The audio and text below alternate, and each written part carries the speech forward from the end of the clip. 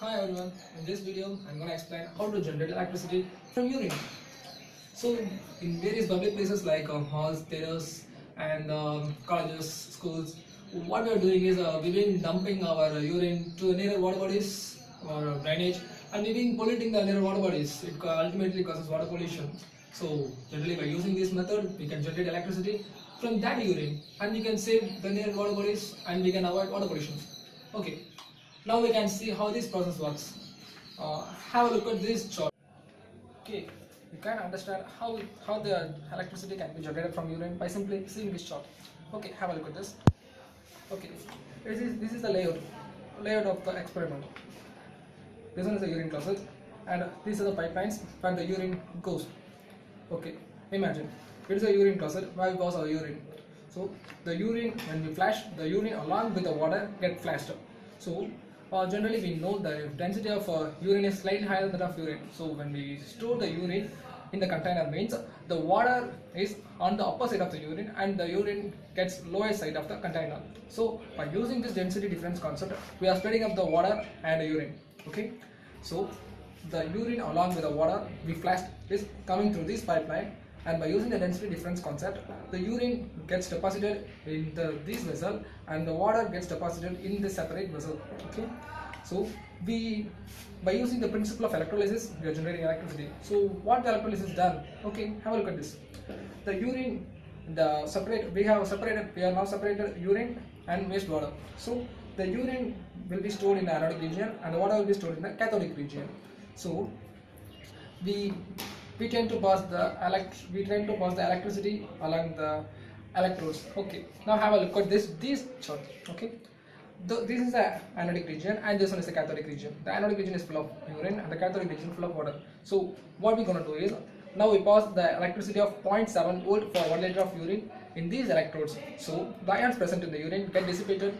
So urine contains many ions like phosphate, calcium, potassium, etc. So the hydrogen ions also contained in the urine. The hydrogen ions get dissipated and the hydrogen ions get moved towards the anodic region. The hydrogen ions in the cathodic region moves to the cathodic region.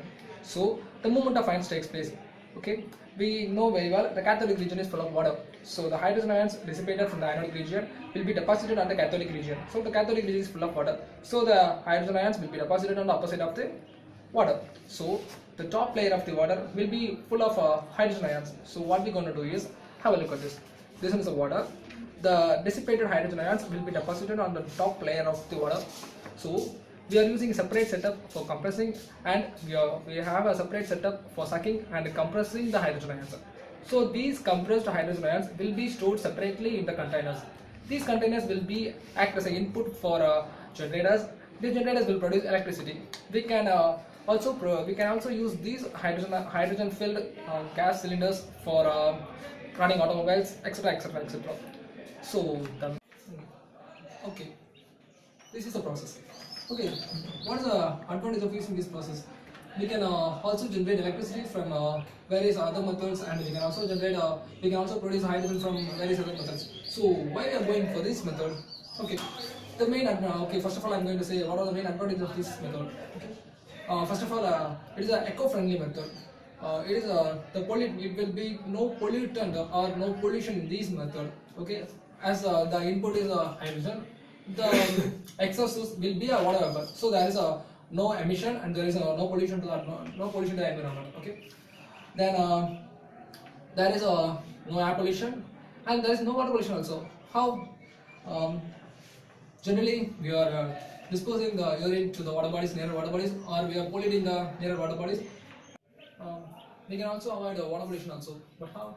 Yeah, we've been dumping our waste urine to the near water bodies and we are polluting the water bodies. So it causes ultimately water pollution. So by using this method, we are generating electricity, and waste urine will be the hydrogen ions only be used for the producing electricity. The remaining ions be present in the urine, be as it is present in the urine. So we already split up on the water, so there is no any hazardous content in this urine. So we can use this for gardening purposes.